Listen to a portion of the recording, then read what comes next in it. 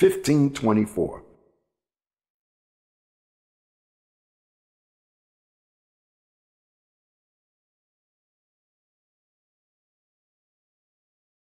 This was a woman that was begging for bread. She was hungry.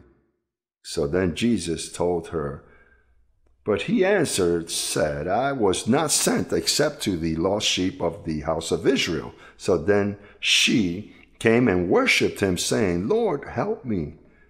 And he answered, it is not good to take the children's bread and throw it to the little dogs. And she said, yes, Lord, but even the little dogs eat from the crumbs that fall from their master's table. Is that the coverage you want? Because you may ask, Pastor, I know people that they don't even go to church and they're doing well. They're eating crumbs. They are pretending to be okay. No, but I know this family that on Sundays they go to the beach, they go partying, and they go out there to do this, that, and tithing and offering. Forget about that. They spend it all on them. Me, give tithing to that church? I'm not giving nothing. They're eating crumbs.